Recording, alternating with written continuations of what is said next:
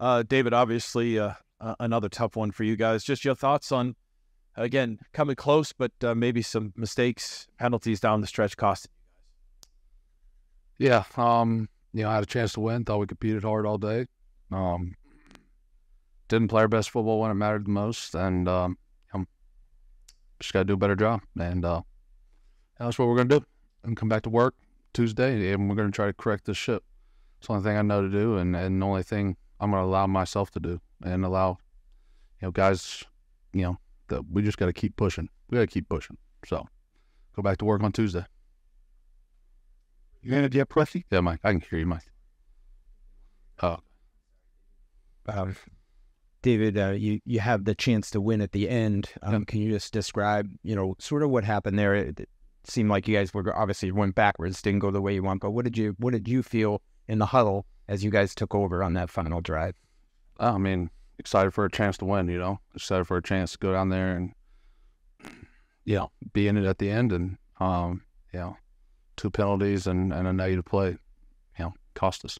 And things seem to turn for the better for the offense in the second half after a tough start. To what do you attribute just sort of the, maybe a little positive momentum that you guys started in the second half there?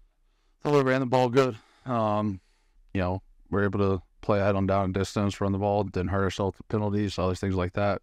Turnovers, negative plays. We were able to string together positive plays. On our successful drives.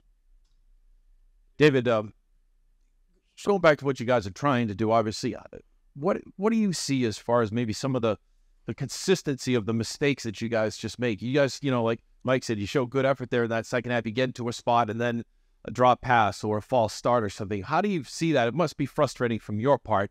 And how do you correct it? I mean, I'm not exempt from that. So, it's all of us. It's a team game. It's all of us. Like I said, the only thing I know to do is go back to work, and that's what I'm going to do. I'm going to go back to practice.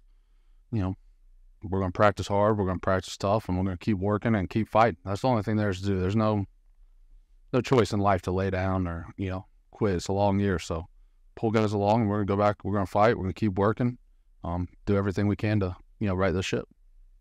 David, over here. Yes, sir. When you think about the success that you've had during your career here and to be in the situation the team is in now, how would you describe just the morale and the culture and how you guys are processing the change, really?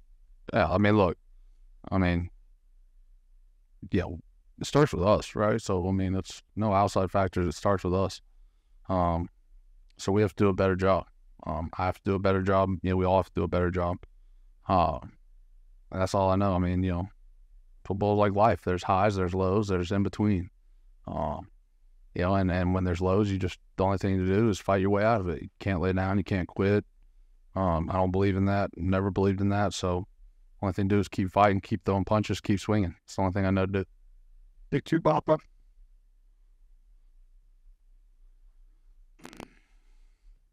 As someone who's been there all season on the offensive line, I'm curious how you would describe just how much of a struggle it's been for the group just because of all the moving parts that you have again today, new combination, with City stepping in there at right guard. I guess it's just part of it, right? Injuries, things like that are an unfortunate reality of our business. And, there's no excuse. Who's ever out there, we have to be at our best every Sunday. And, you don't know how many opportunities you get to go out there and play. So you better be grateful for them. I'm grateful for them because you never know when it's going to end. And, so got a lot of guys with a lot of good opportunities, and we just got to keep taking advantage of them, keep pushing.